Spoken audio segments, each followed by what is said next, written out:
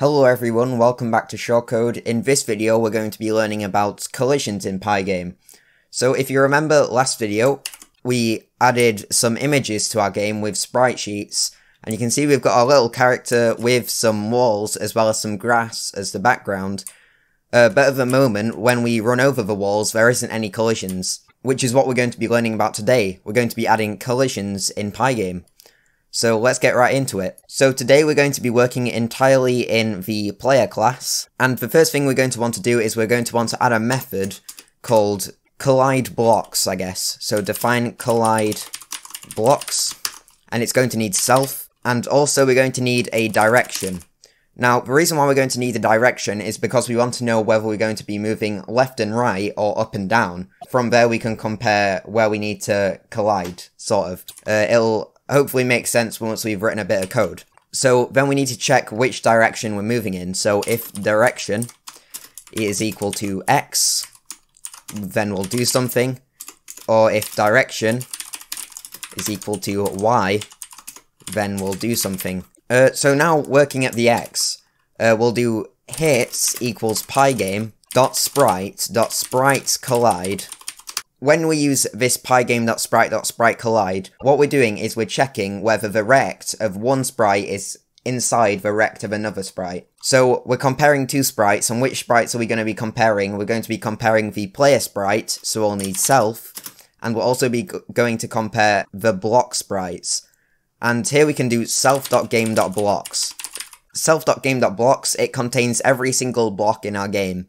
So it's going to check if our player's rect is inside the rect of any of the blocks in self.game.blocks. And then the final parameter is going to be false. Now the final parameter is literally just checking whether you want to delete the sprite when you collide. We don't want to delete the sprite when we collide, so we're just going to set it to false. It'll return false if there's been no collisions, but if there has been a collision, it'll return true. So if there has been a collision, we want to check whether the player is moving left or right. So we can do this with if self.x_change is greater than 0, which means that we'll be moving right, but if self.xChange is less than 0, so if we're moving left, so we'll do if you're moving right first. What we can do is we can do self.rect.x equals hits 0.rect.left minus self.rect.width. So what are we doing here? Basically, what I'm going to do is I'm going to open up MS Paint. Let's draw a rectangle to represent our player. So this is our player, and let's grab a different color and say this is our wall. If direction equals X, if we're moving along the X-axis like this, and then if we collide like this is a collision because you can see our rectangle is inside the block rectangle, and if the X change is greater than 0, so if we're moving right, so what we're doing, self.rect.x equals hit 0.rect.left, so we're setting self.rect.x, we're setting this point right here equal to that point, so we're going to be placing it directly on top of a wall. But because we're taking away self.rect.width, what we're going to do is we're going to take away the width of that, so we end up with our player being directly next to the block. So we're moving in this direction, we have a collision, we're going to be lining it up right here, but because we're minusing the width, we're going to move it back here. So that's basically how the collisions are going to work. Now let's do it, say we're moving to the left instead of to the right. What we can do is we can do self.rect.x equals hits 0.rect.right. And by the way, this hit 0 is basically just the wall that we're colliding with. So imagine that we're going from right to left. If we collide, then we're going to set this point up here. We're going to be setting self.rect.x equals to the right position of this, so we're going to be setting it to here. So we're moving in this direction, then we just stop right here. Okay, that's it for the X direction. Let's now move on to the Y direction. Let's just copy and paste this again. If hits, if self.yChange this time is greater than 0, if the Y change is greater than 0, we'll be moving down. So what we want to do is we want to do self.rect.y equals hits 0, so the wall that we're colliding with, self.rect.top minus self.rect.height.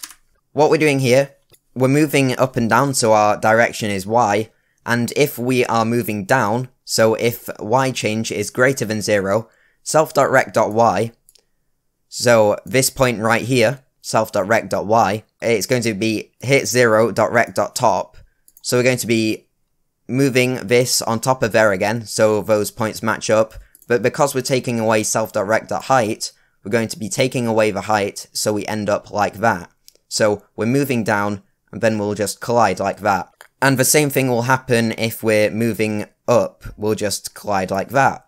If self.y change is less than 0, if we're moving up, self.rect.y equals hit0.rect.bottom. Self.rect.y, so this point right here, is going to equal this point right here.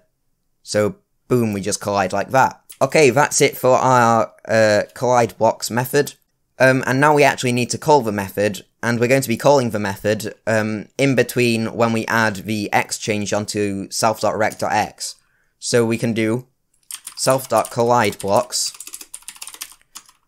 and we're going to be doing it in the x direction at this point, and self.collideBlocks, and we'll do it in the y direction. So once we've added the self.x change onto the x position of our rect, then we can call the collide blocks and do the collisions as necessary. Same with the y position as well. If we run the main.py right now, we can see we get our player, and we can move around, and if we collide with a block, we collide, and I'm pressing the right arrow key, and we're not moving. Same, let's go up, we collide when we go up. Let's collide when we move down, we collide when we move down, and when we move left, we also collide. So there we go, we've added some collisions to our game. So if you have any questions or comments about collisions in Pygame, leave them down below, I always reply to you guys. In the next video, we'll be adding in animations to our game. Otherwise, that's it from me, cheers and goodbye.